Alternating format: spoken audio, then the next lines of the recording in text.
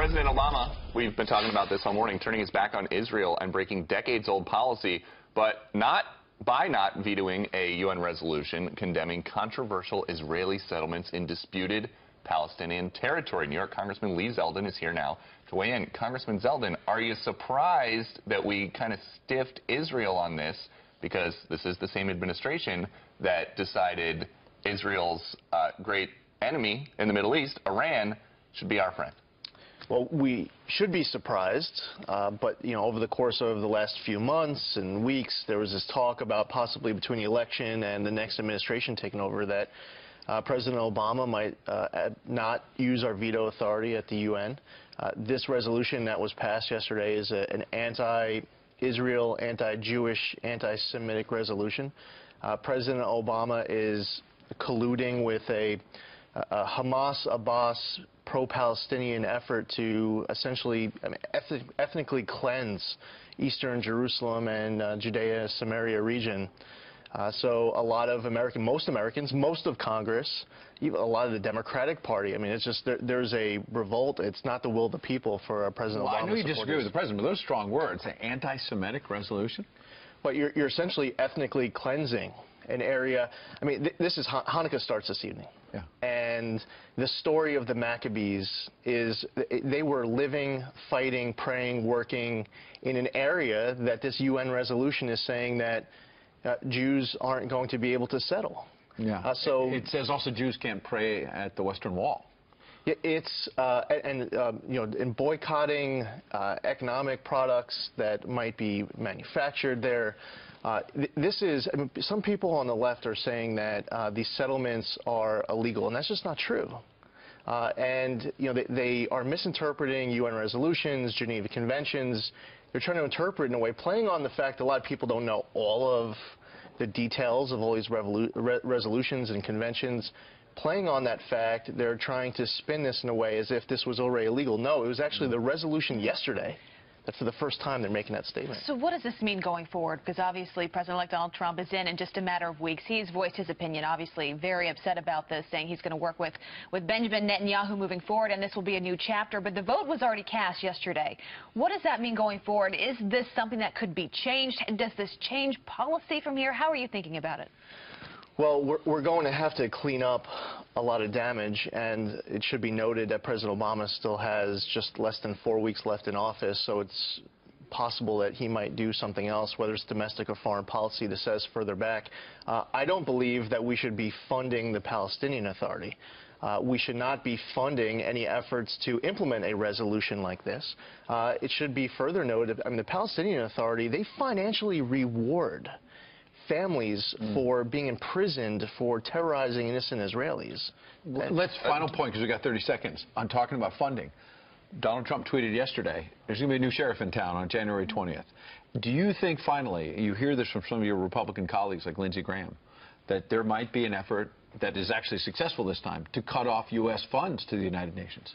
Very likely the support is growing. There was always some support. I would say now there's even more support. So that's a growing possibility with the United Nations acting in a way against our allies, our strongest allies, Israel. Nikki Haley's going to have a lot on her plate. Absolutely. When she gets into that role. Congressman Lee Zeldin, happy Hanukkah. Starts tonight, as you said. Thank you. Thanks.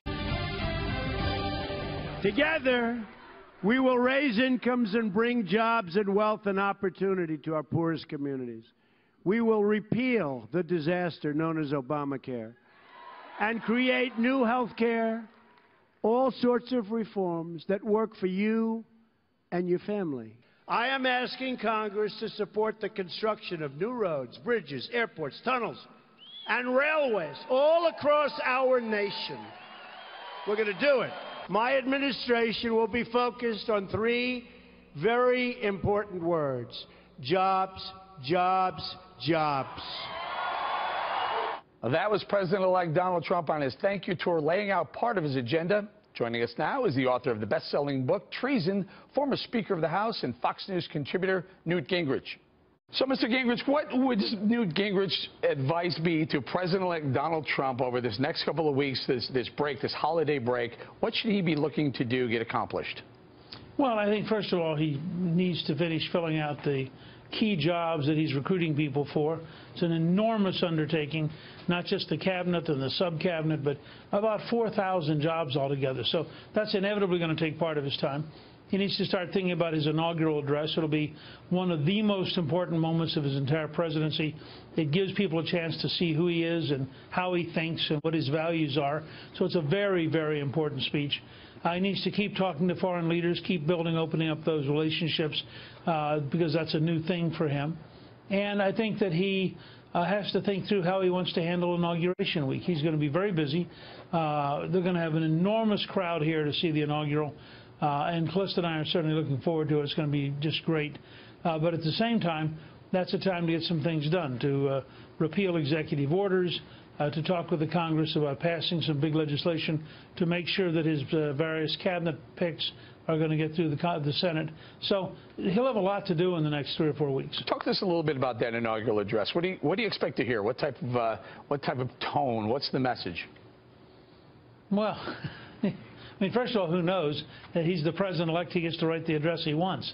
But I think he made so much of making America great again. It was so central to his campaign that I have a hunch you're going to see that come back up. And I think he's going to talk, if I was guessing, and I clearly am because I don't know, I think he'll talk about making America great again. He'll talk about the role of Americans in making America great again. And he'll talk about the idea, I think, that greatness should not only apply to all Americans, but that hopefully the world will see, and watching us and in participating with us, that every human being can be great again, and that you don't have to have the kind of organization that cuts off people's heads, because, you know, you can do it through the pursuit of happiness. You can do it through free enterprise. You can do it because free people are allowed to work together. The exact opposite of ISIS and their effort to rule by terror. I hope he's going to give that kind of a visionary, relatively brief speech. I think John F. Kennedy's speech, for example, was only 1,800 words. So the inaugural should be relatively brief, moral, visionary, clear language. And then a couple weeks later, you go up to the joint session. You have a much longer, more boring speech. But they're two different kind of commodities. Gotcha. One of the most important initiatives, things that Donald Trump will have to do right away. And when should he do this? When should he nominate someone for the Supreme Court? Oh, I would think within a week or two. I wouldn't be shocked if he did it the first day. He has the list. It's a list that they thought about very carefully before they put it out. Anyone on that list is going to be an outstanding choice. I know that he is thinking about it, talking to people about it.